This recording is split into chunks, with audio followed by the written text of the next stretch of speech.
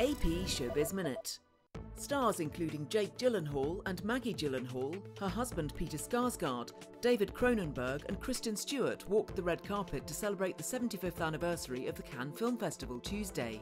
Bella Hadid and Cara Delevingne were among the stars attending a screening of The Innocent, a new drama by French director Louis Garrel. Ricky Gervais's new Netflix special is drawing fire from LGBTQ and trans advocacy groups. In the stand-up special, Supernature, Gervais makes a series of graphic comments about trans women and what he calls old-fashioned women.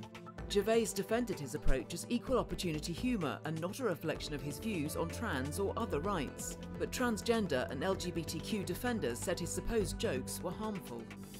Aerosmith announced Tuesday the band is cancelling June and July residency dates in Las Vegas so lead singer Steven Tyler can go to rehab.